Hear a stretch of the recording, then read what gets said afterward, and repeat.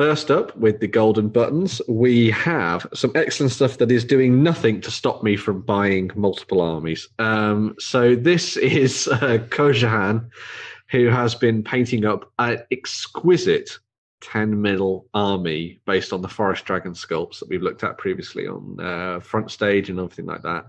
And this is a 10 mil Kings of War army using the sort of Knights of the Realm, Bretonnian style medieval figures from Forest Dragon that were also available from Printing in Detail if you want to get them physically.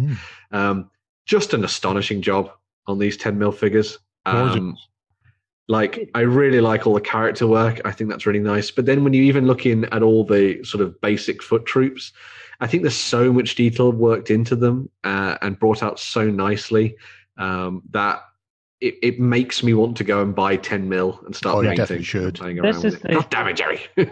This is the stuff we've been looking at on the Weekenders a lot recently, isn't it? Yeah, Forest Dragon and 3D Printing in Detail. Yeah. But yeah, just really nice color scheme choice as well. I really tell you, the world is coming around to my preaching things. On the smaller scales. Yeah.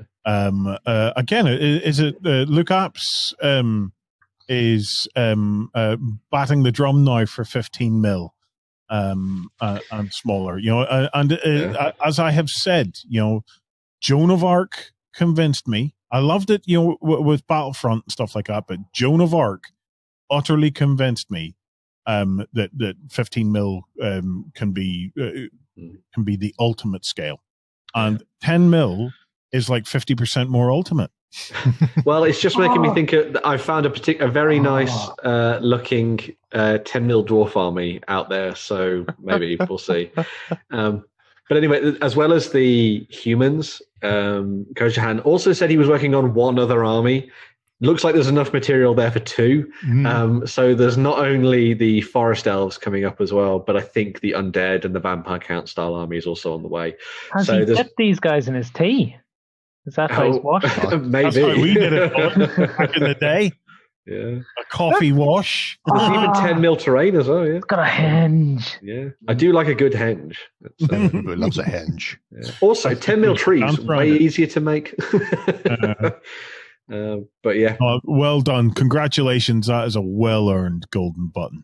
Yeah, I'm very much looking forward to battle reports. Yes, that'd be really nice to see, especially if it's Kings of War base, because I want to see how fluidly that all works in the 10 mil scale. That'd be really piece cool. of best. He's put in how to base, because obviously you work on specific footprints, but he's worked on. There's a big, small scale Kings of War group on face page, right? So he's worked out, and it's like here are your base sizes for troop, regiment, horde, and legion, working off a basic 20 by 40 mil. So that's good that he's put it all in there. So if people want to start sort of diving into it, and then afterwards, the only other thing you need to do is change inches to centimeters in your movement, and boom. Why would you even do that? Because at the smaller scale, I would have thought the measurements then become more realistic. More realistic. Yeah, my preference it works for me. Play it exactly the same. If you're playing on a big table with like massive armies, I would keep it the same. But if you're going to drop to that they're literally scaling the whole thing down. Scale that you see, you're only playing on like a 2 foot by 1 foot board, and you're still getting the same sort of same experience, smaller, but the same experience, but on a smaller scale, so you can fit it into a tighter area. It's compact and bijou, Moston. Compact and bijou.